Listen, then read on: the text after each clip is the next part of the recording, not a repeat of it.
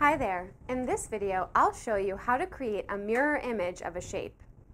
This can be useful for creating symmetrical designs, for creating odd-shaped lids for boxes, and many other applications.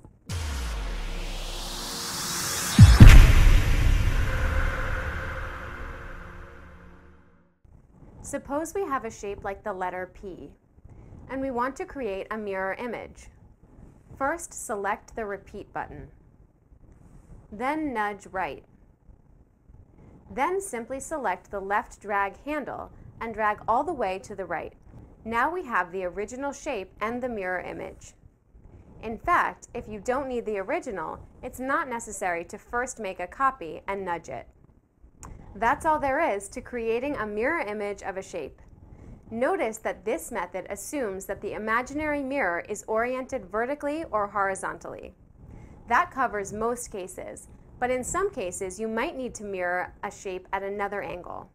Please see my other video that covers that case. Thanks for watching, and be sure to see our other videos for more useful tips.